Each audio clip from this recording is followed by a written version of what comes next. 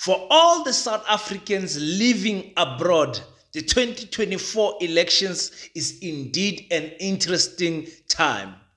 In this video, I want to give you guys some numbers and statistics of how many South Africans living abroad actually registered to vote and how the voting process is going right now. With London having registered more than 25,000 approved people to come and vote in that particular voting stations. People have voted in the United States, in Japan, and elsewhere around the world. If you are interested to know what is going on, what is in their mind, those who are staying abroad, this is the video for you.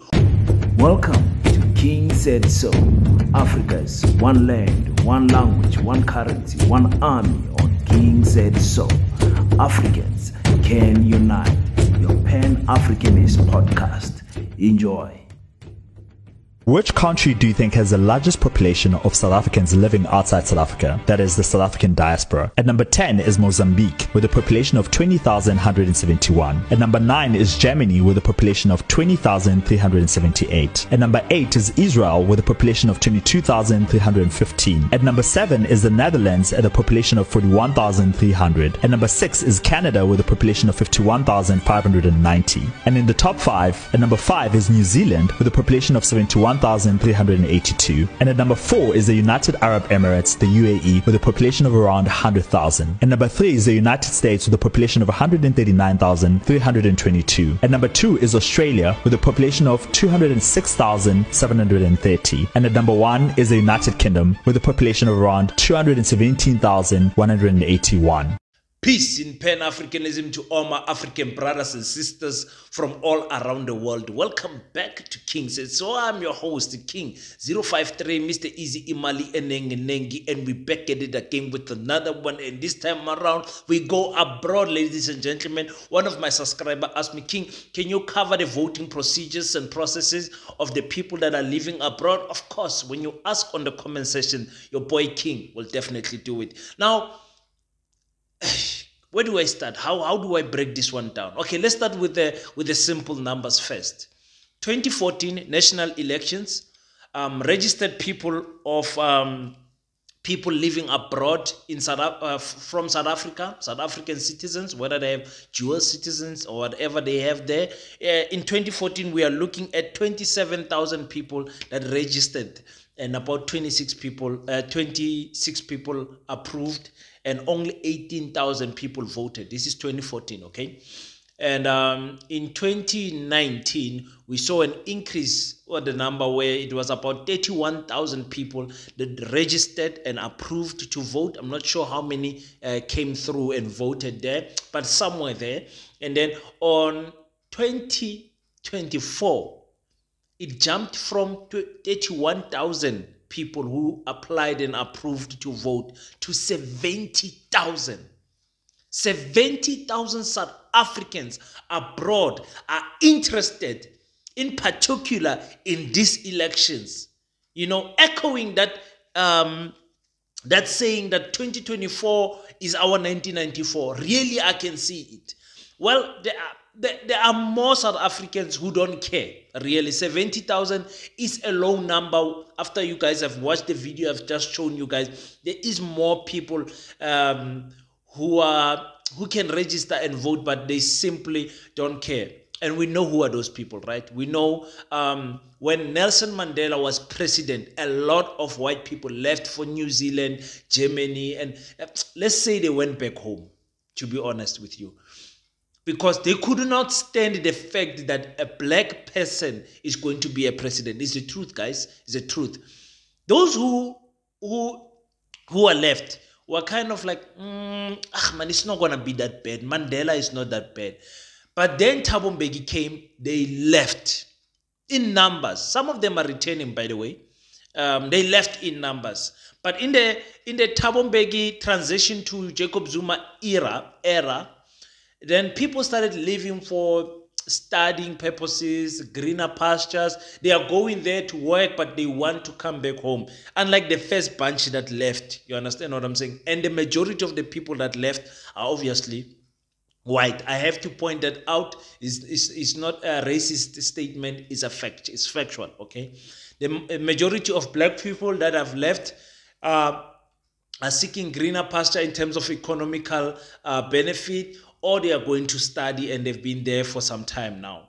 Now, we can see that 2024 has attracted the most registered voters, than any other year. What are these people interested about?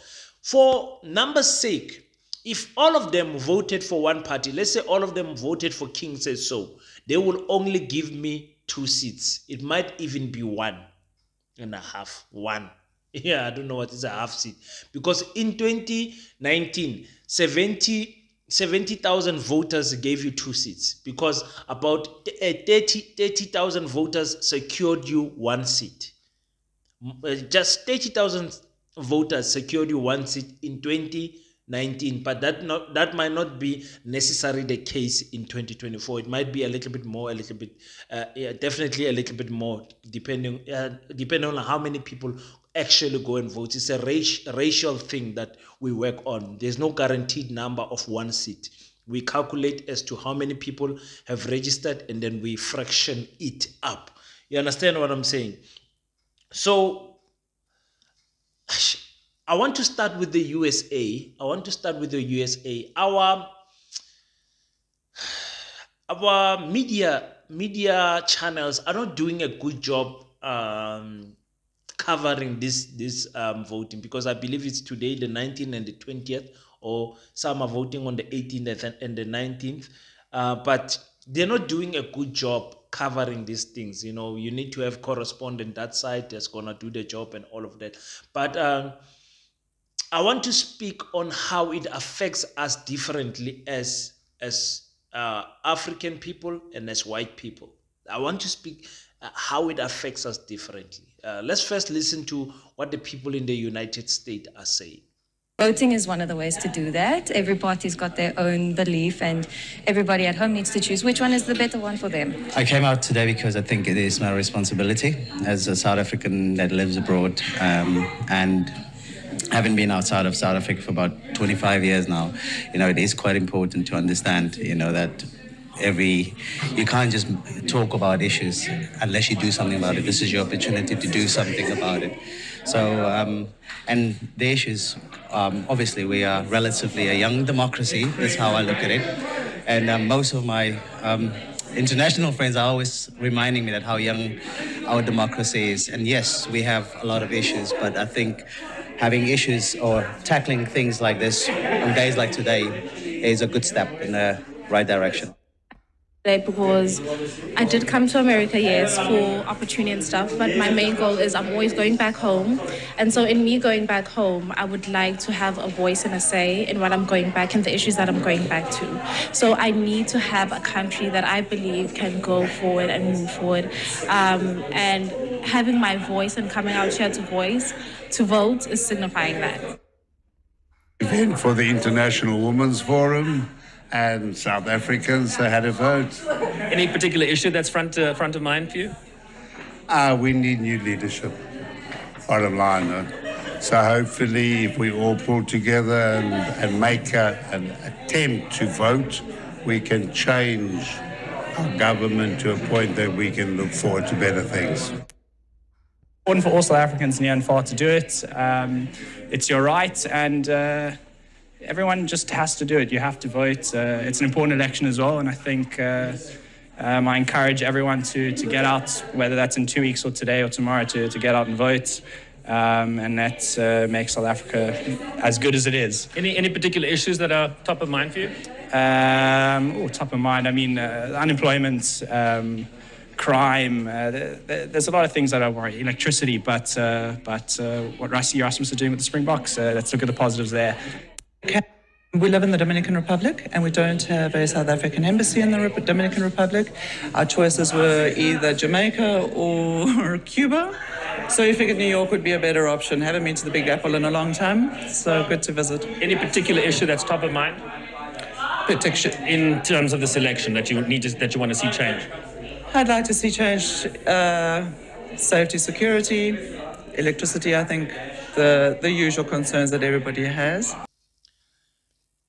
Yeah, I think we must bear in mind that some of these people have stayed overseas for years, and you guys will hear when I play the UK videos.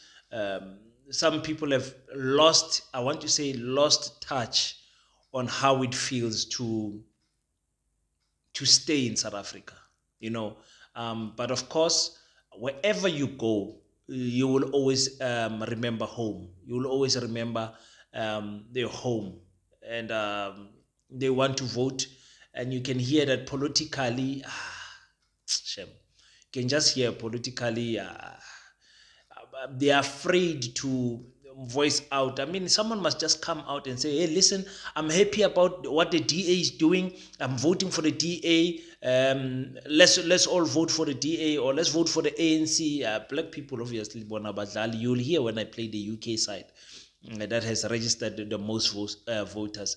But for me, they have lost touch. They have lost touch. That South African flavor is no longer there. It's no longer there. And the more they stay that side, the more they bear children that side and raise their children that side, those children will have absolutely no connection to where South Africa is and where home is. They will grow up in the United States and they will think that United States is their home, which is very important to point out, because this is what is happening to our colonizers here in South Africa. They've stayed here so long that they forgot that Europe is actually home. They call themselves African, they call themselves South Africans, but they forgot they are not actually from here. But anyway, that's not the debate for today. Don't want to get people's blood boiling, but I'm just pointing out facts here. You can hear when the people speak. And one thing I can tell you about, and you will see when I play the UK videos, white people blend easily overseas than black people. A black skin tone is always associated with Africa. Always associated with Africa. It's difficult for black people to blend there. I'm not going to get too excited about the numbers of 70,000 people. Those 70,000 people are going to vote for different political parties, as you will see with the UK, because the UK guys, they are more vocal than the US guys. In fact, let me just play what the UK people are saying. I got some of the footages from a sister from Zimbabwe. Her name is Faith.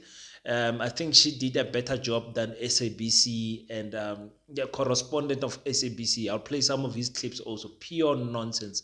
Absolutely no flavor, no nothing. They should have just got a South African to do the interviews. Even this Faith lady from Zimbabwe did not do a good job, but she did a better job than that white guy from the UK who knew nothing about South Africa. Just this morning. SABC. Hi. SABC. Oh, where have you come from this morning? I've come from Tottenham. Oh, you've come from Tottenham? And yourself? London. I live London. In London. What is a day like this to you? How momentous is an occasion like this? It's incredible. It's really great. A lot of it's not something to be taken lightly, I think. A lot of people fought really, really hard to have this opportunity to vote, and it's fantastic. Does it make you proud? The atmosphere around here is buzzing this morning. Certainly, it does. Really makes us really proud. I mean, it's a wonderful atmosphere and really, really well organised. It's been a great morning so far. And there's still a long way to go. I know, but it makes us really proud. And you know what? This is South Africa. Everybody's out and we're all voting, and it's great. It's really a wonderful, wonderful opportunity. About Sandile, who I've been speaking to this morning. Morning, Sandile. Good morning. Lovely to see you. Did you quite expect the turnout here in London's Trafalgar Square? No, I'm very happy. I'm happily surprised by the turnout. It's quite an amazing sight to see, and you can tell the atmosphere everything's just up. Everyone's optimistic, and it's just quite amazing.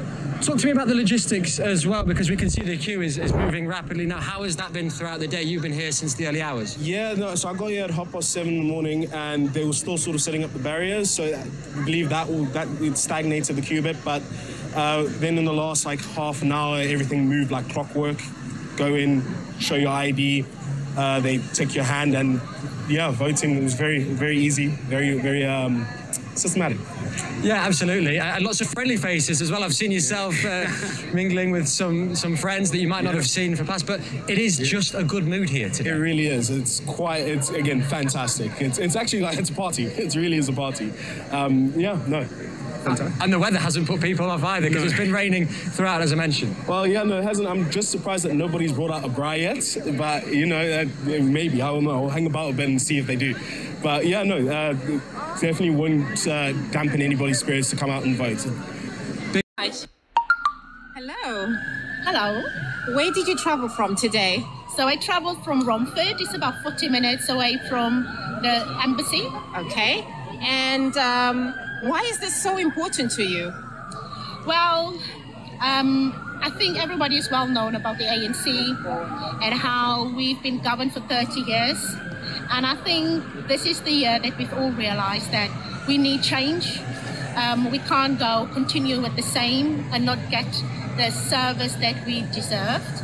So it was important for me to come. I have an 11-year-old child, and I look at her life here in the UK, because we've been here 22 years and it is very privileged. But then I look at my cousins and they're the same age, and I'm thinking they deserve what she's having. So we need to, whilst we're comfortable here, we need to ensure that our people back home are also getting the top quality service. And by doing that is we need to vote, so we can ensure we have the right governing party in place. Okay. And do you have anything to say to the people back home?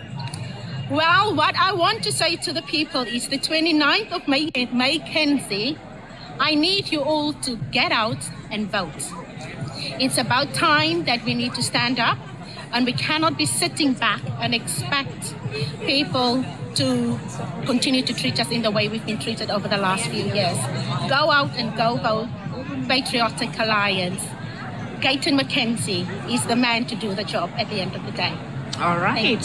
Thank you. Thank you for your time. Hello. Hello. Where did you travel from today? I came from Kent, the county of Kent, Ashford town. Okay. And why is this so important to you? Well, as a South African, I think it's very important that we actually defend the democracy or the gains of freedom that we have acquired back in 1994. South Africa is quite a stable country, and we are enjoying democratic rights. So it's important that one comes here, cast their votes to make sure that things go accordingly. Okay. And do you have anything to say to the people back home? People back home, whether someone is supporting the ANC, which I'm a member of, or they don't, everyone must go out in their numbers, vote for the political party of their choice, because this is a right that came at a huge cost. You know, we've got many people who have actually died for us to enjoy this right to vote. So everyone, if they go out and vote on the 29th of May for a political party of their choice, that's my message to all South Africans. Right. Thank you so much. Thank you. Hi everyone, my name is Leranzo Zandile. I traveled from East Croydon, London. Then I came today to vote for the national elections for 2024 for South Africans. And I think the reason why this is important for us, this generation and the people that come after us, is that it can give change to the upcoming generations, because the ones that came before us fought for us, they fought for our freedom, and I feel like it's up to us to actually keep on making that change. So what I'd say for people back at home is that if people in London feel the need to go and vote because their vote is as important, then I don't see a reason why you shouldn't vote. So I'd encourage everyone to just go vote on the 29th. Yes. Cheers. Bye. Cheers. Thank you. Hello. Hello. How are you? I'm fine. And you? Good, thanks. Where did you travel from today? Well, I currently live in London at the moment, but I moved to London about 7 years ago from South Africa and from Uganda. So I guess I traveled from Uganda, South Africa to London. Okay. And why is this important to you? This is actually my first time voting, and it was really important for me to vote because with everything that's happening in South Africa, that was really important for me to do. With everything that's happening, I just wanted to make my mark in the world and, yeah, add to the change. Okay. And do you have anything to say to the people back home? Your vote matters, and everyone should vote. Don't worry about the queues, make a plan, just vote. Okay. Talking about queues, how long were you in the queue for? You want the real answer or, okay, yeah. I heard you asked me this question about a few hours ago. People were in a queue for about 4 to 5 hours. Okay. But later in the evening, we literally were in a queue for less than 15 minutes. The process itself is about 10 minutes or less. So it was quick, efficient, and easy. All right. Thank you so much for your time. What interests me is, I don't know, the accent, the way they speak. Now me, I come from Mpumalanga. I've been in Northern Cape since 2007, so you can imagine. Since 2007, been here, and when I speak, the Northern Cape people can hear a little bit. Okay, this one is not from Northern Cape. South African, yes, but not from Northern Cape. When a Zulu person goes to, even here in South Africa, in Northern Cape, when you hear them speak, even when they try to speak Tswana, even when they speak English, or when they communicate with people in the Northern Cape, you can hear them, and this person is not from here. He's not a local, I understand. In Pretoria, you identify it easy. As someone from Limpopo, you hear them immediately when they speak. A Xhosa person from Eastern Cape, you hear them. They can stay in Pretoria for 20 years. You can still hear Utalom Xhosa. Why is it that we change our accent in Abantu Abamnyama? I just want to say, we've been staying here in the... you guys. Man.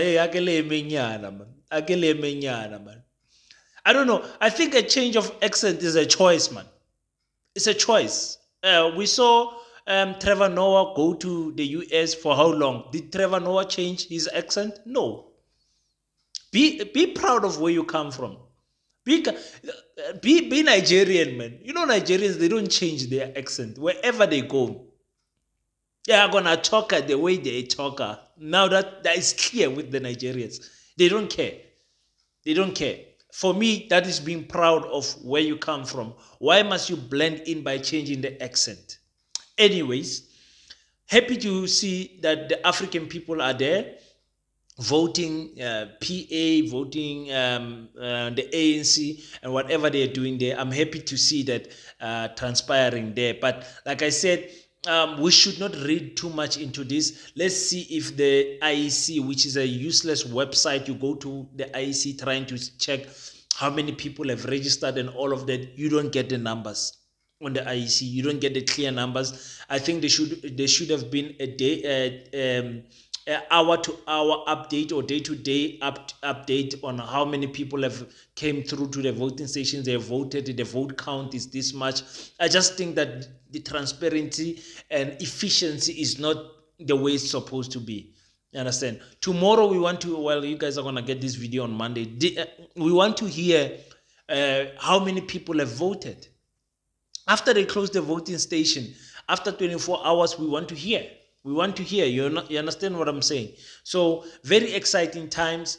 70,000 people approved to vote overseas. Wow, guys, that's a big number. That's a big number. That's a big number. And we are happy that our fellow South Africans want to partake. And most of them even forgot to read their notes from the UK and in the US. Most of them, they say, we are a young democracy. We want new change. Everyone must go and vote. And they're saying... you know, those queues in the in the UK, in London. Wow, man, that's beautiful, man. That's beautiful to see there. But we are born with most of them abantu abamhlophe. You know,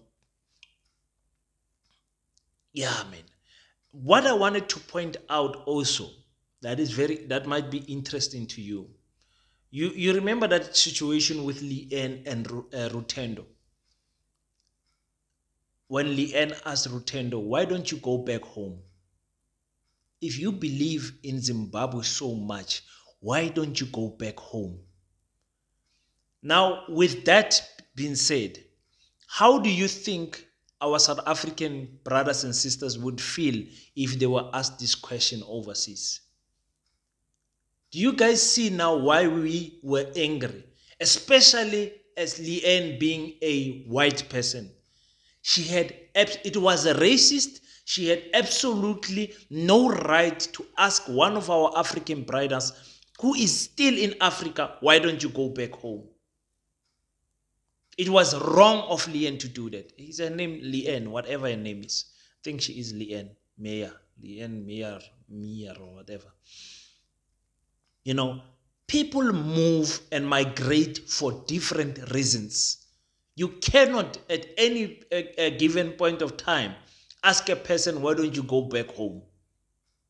If you think South Africa is so great, why don't you go back home? So I must not be proud of coming from South Africa. Rutendo must not be proud of being a Zimbabwean just because he's in a foreign country. Once he's becoming proud of being a Zimbabwean, you ask him, why don't he go back home? What type of nonsense is this? Anyway, we are not here to talk about that, but that clip, I'm going to play it for a long time just to remind you just how racist some of these white people are. And I'm using some very carefully, the word some very carefully, because I should use most. You understand what I'm saying? So yes, let's browse through the numbers again. 70,000 people registered to vote, approved to vote in 2024 national elections. They are only voting for the national, for the party that is going to parliament. They can't vote. You know, we've got 3 ballots in South Africa this year. They can't vote for the regional ballot. They can't vote for the provincial ballot. They don't stay here. They only vote for the party that must win the elections and become president. They're voting for the people that are going to parliament. That is very, very important to remember. And like I said, in 2014, there were about 26,000 people that registered to vote. Only 18 people came to vote. In 2019, there was 31,000 people registered to vote. I'm not sure how many actually came to vote. The number should be somewhere there in the 20-something thousand. And now there is 70,000 registered to vote, approved to vote. I expect about 55 to 60,000 people who are actually going to go, because some of them have to travel long distances to come and vote. It looks like they did come through, but it's very long distances. I hope I've done some type of justice. I'll come back to this topic if the IEC, when the IEC gives us numbers and the outcome of those votes there, and to see, I mean, it is going to get us excited just to see which political party got the most votes overseas. Very interesting. And guys, feel free, any topic you want your boy King to cover, politically related, Black African, that impacts us as Black Africans, make sure that you put it on the comment section. As long as it's a Pan-African related topic, I will cover it with no problem. Cause your boy does not have a TV. I said I was going to buy a TV before the elections, for my wife, and get DSTV and whatever, because it's a few years now without a TV. You know, unplugging ourselves from television. We plugged ourselves out of that nonsense, and now because of the elections, I wanted to come back and, you know, get a TV. It entertains children for some time, but at least I've drained that mainstream media nonsense that they flush in our brains out of my family, and now I feel like we are at a point where the TV can be there, we will not even watch it, because we do what we call is selective content, which is YouTube. We select the content that we want to watch, and we don't allow anything else to come and pass and disturb us. Anyway, thank you so much, guys, for tuning in on King Said So. Those who want to watch our sister channel, African Mojolo, feel free. Those who want to watch, what's that channel I was promoting? African Awakening, channel of our brothers. Make sure that you subscribe to that channel too. And I will see you guys on the flip side. Until we meet next time, don't forget to pray. After you pray, stand up, African child. Do your best so that God can do the rest. Peace in Pan-Africanism. I salute you.